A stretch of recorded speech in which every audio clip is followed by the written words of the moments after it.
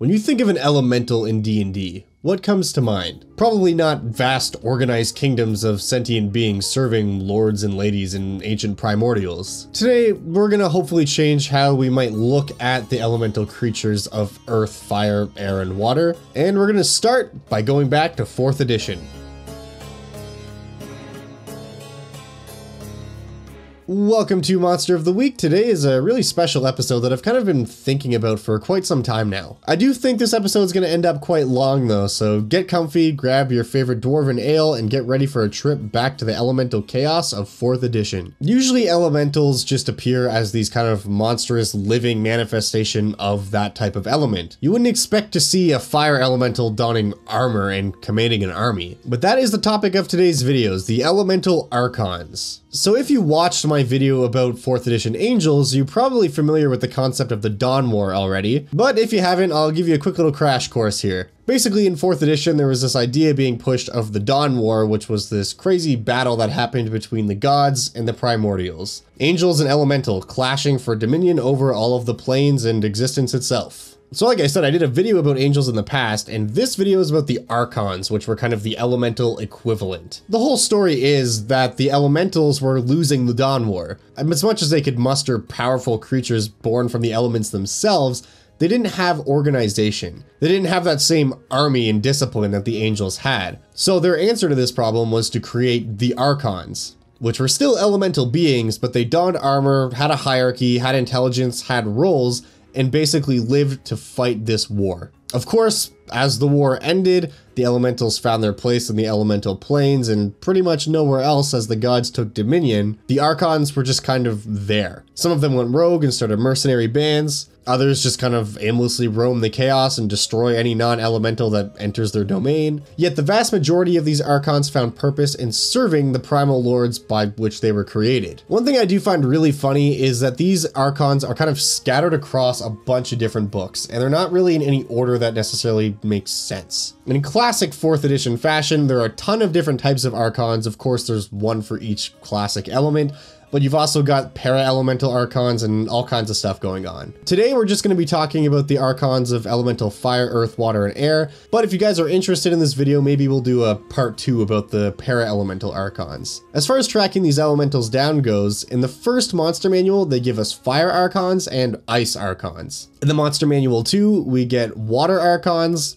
earth Archons, and storm Archons. In the manual of the planes, we get air Archons, and in another supplement called the plane below, we get iron Archons and mud Archons. So like I said, today we're just going to be talking about fire, earth, air, and water, but maybe we will do a second episode about ice, mud, storm, and iron Archons. So just to kind of lay out how these things are, how the Archons are presented in the book, each Archon type has 3 different kinds of Archons within it.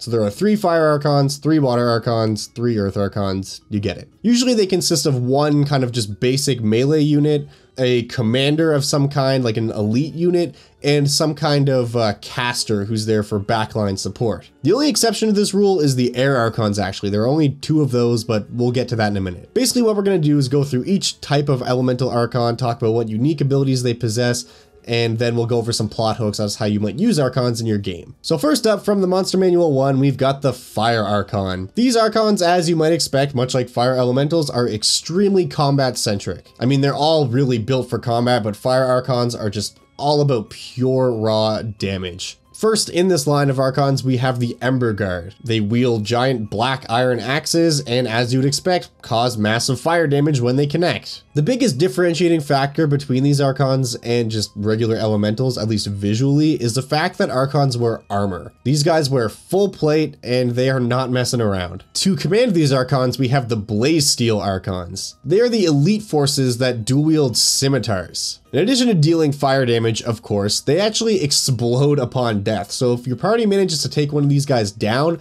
it's going to do fire damage to everything around it. They also have this neat ability that whenever they have combat advantage, they actually do an additional amount of fire damage on top of what they already do. So again, the theme with fire elemental Archons is clearly just doing as much damage as possible. Thirdly, we have the Ash Disciple. The Ash Disciple is basically the fire Archon version of the combat caster. To help them stay mobile, they can teleport within 15 feet of any fire source. That can include other Fire Archons, so they're great at just jumping around the battlefield wherever they're needed. They have an ability called Rain of Fire that can target a big group of enemies and not only does damage, but actually sets them on fire if they fail their save. As you'd expect, they have many different spell-like abilities that do fire damage, such as Flame Wave, which creates literally a moving wall of fire. Then if the target fails its save, they get moved back 10 feet and also catch on fire. They also have another ability that's basically just Fireball, and if the target fails its save, they catch on fire. And as the fire elemental theme goes of burning up their own energy to do extra damage, they can choose to sacrifice all the remaining hit points to do massive area of effect damage surrounded on themselves. This does also happen automatically when they're reduced to 0 hit points, but they can trigger it prematurely if they so choose. And the more hit points they have remaining when they do this, the more damage is actually caused.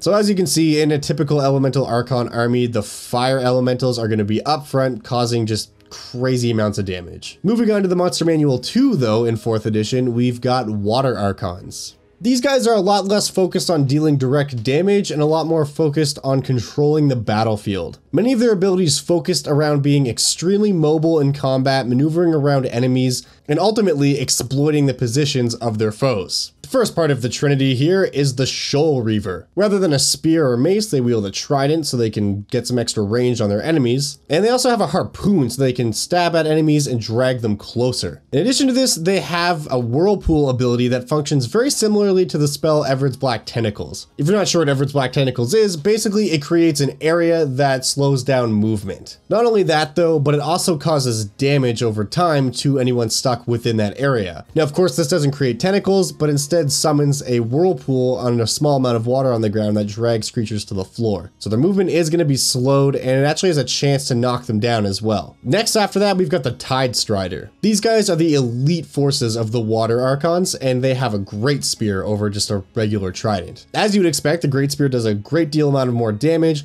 but these guys can also weave through combat at ease. They can move up to 30 feet away from their current position, effectively teleporting as they move by in water form without taking any attacks of opportunity. However, during this move, they can also make a great spear attack against one enemy along the way. And if they happen to have advantage on any attack they make, they also knock the target prone if they connect with them, assuming the target fails their save, of course. And third on our list here is the Wave Shaper. These guys, again, are the casters of the Water Archons and are meant to stay kind of in the back line. They have several different water spells that mostly focus on knocking people prone and slowing their targets. However, they also have one spell that allows them to take away reactions from their target as well. They don't do a ton of damage, but their main focus is just kind of on slowing down the enemy's forces. They do also grant extra movement to any creatures within 30 feet of themselves. So if another Water Archon, such as the Tide Strider, starts close to the Wave Shaper, it gets to move incredibly far and incredibly fast. And as is often the trope with many water creatures, they also have some healing spells. In fact, any water creatures that start within 10 feet of the Wave Shaper just heal 10 hit points off the bat. Also in the Monster Manual 2, we will find the Earth Archons. As you would expect, they are extremely defense-oriented. The first one up is called the Seismic Striker.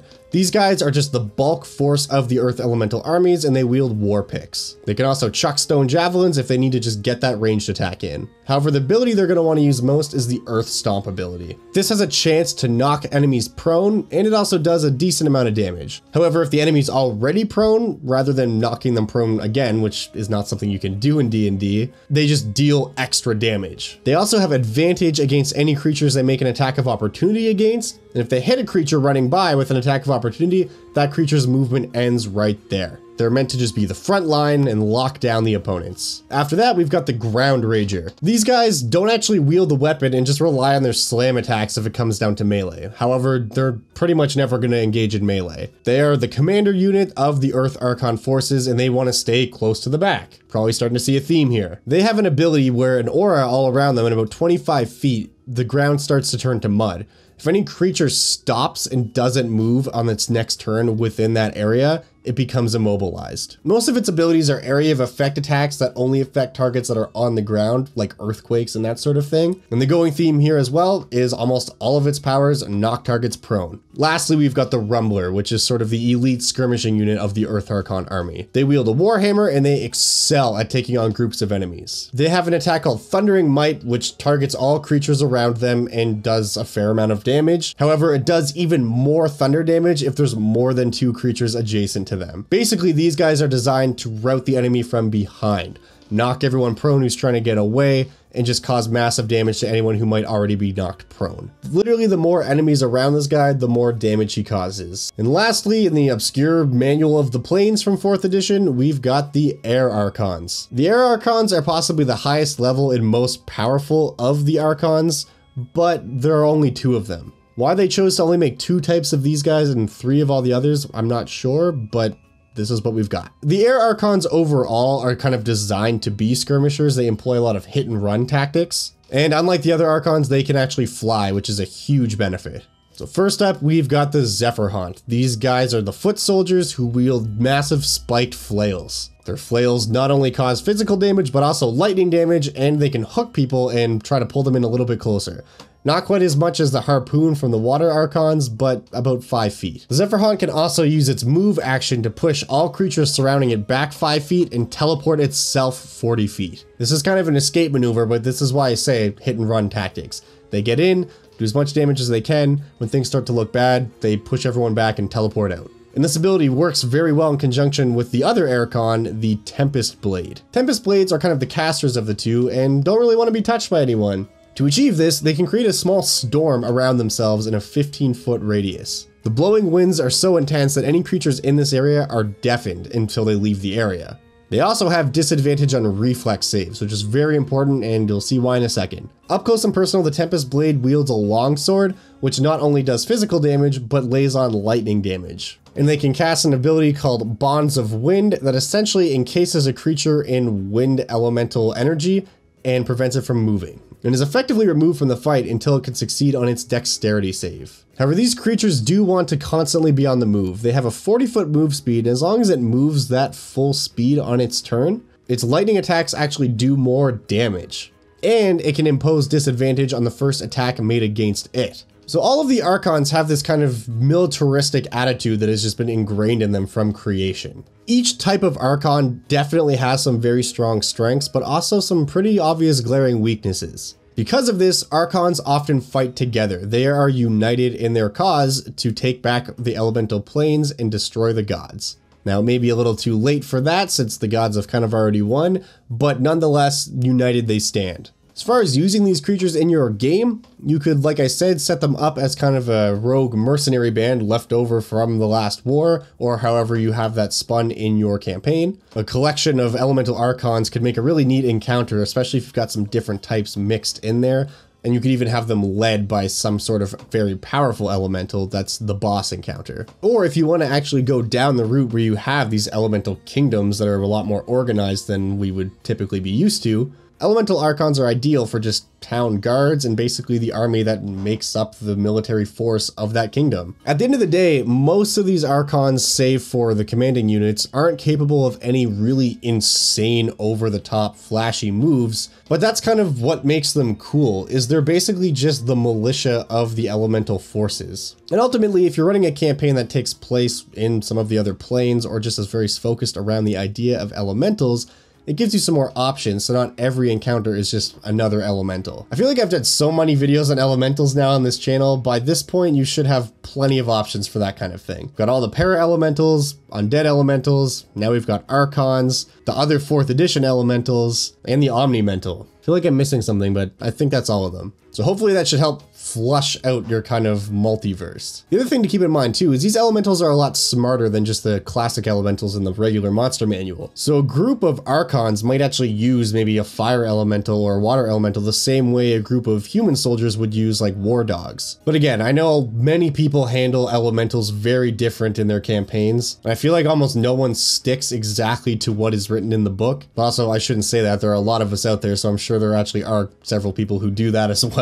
But again, I guess the whole thing, if you take anything away from this video, is just options. Anyways, that is all for today on this video. Hopefully you enjoyed that, and hopefully it didn't end up being too long. If you do like what I do here and you want to support the channel, please subscribe. I've got at least one new video every week. I've also got a Patreon. You can find the link to that below, as well as a Discord. So please join us on there and chat with other members of the community and myself. Also, one last thing I want to throw out there too is the Elemental Archons, although we do have 3 different types for each one, except for Air Archons, aren't necessarily the be-all, end-all of Archons. If you want an Archon that specifically is more of an archer archetype, just invent that. I think the most value we get from Archons is just not so much the mechanics of how they do battle, but is just kind of the whole world that they suggest. It's just a different way to look at the elementals that we might not have considered before. Anyways, thank you so much for watching. I appreciate it, and I will see you next week.